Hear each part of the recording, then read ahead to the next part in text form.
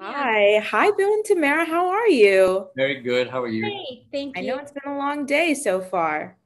Not really. See, we're having Oh, fun. good. Yeah. That's great. And so the first question I want to ask you is, how did both of your experiences align to aid contestants on the show? You go first, Tamera. How did we repeat the question?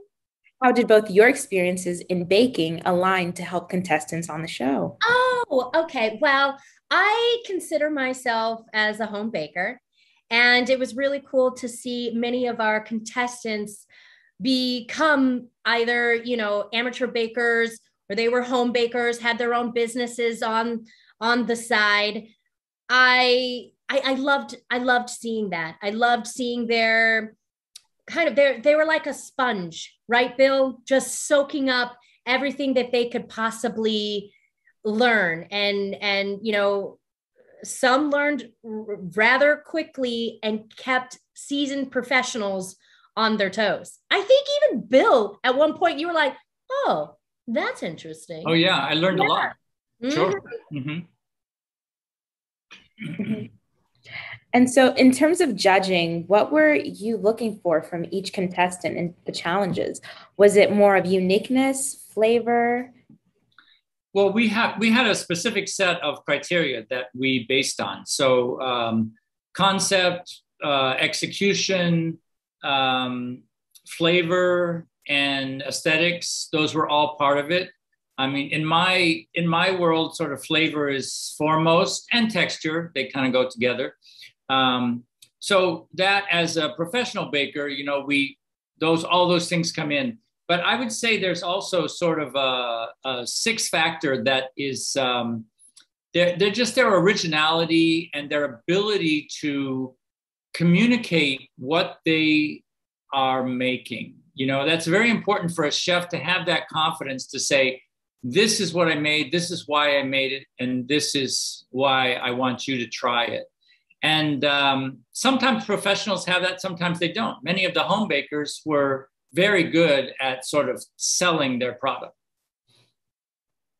Mhm. And what would you say was the biggest piece of advice you gave contestants, both of you? For me, I would say, especially for the home bakers, believe in yourself. Believe in your talent. If you are, naturally gifted, yes, there are other bakers out there that may have studied longer than you have had, but that doesn't mean you're any less than. And have fun. Put your heart into it.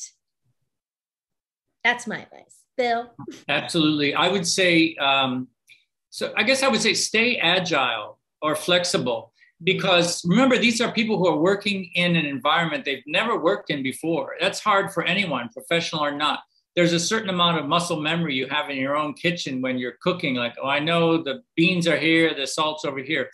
They don't have that. So they would have like these sort of mini crises where something didn't go quite the way they expected. So my advice is, turn lemons into lemonade. Spot what's good about what you have made and be agile, adapt it to the final product. So not to be too rigid is important in the kitchen. Hmm. And my final quick question, what are both of your favorite pastries to cook or bake? I absolutely I love it's hard between cookies and cupcakes. I think I'll just say cookies. Because I can get my children involved and it's just so much fun. It's a big mess. But it is so much fun baking with my children. My daughter in particular, she loves it. So chocolate chip cookies for me. Yeah, and baking with kids in the kitchen, I think is such a great family shared experience. I love cooking with kids.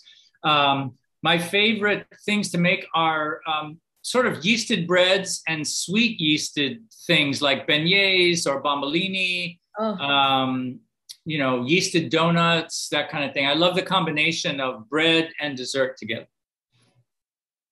Same. Also a huge fan of cookies, Tamara. Well, thank you both so much. Thank Thank you. you, Bianca. Have a great rest of your day. You too.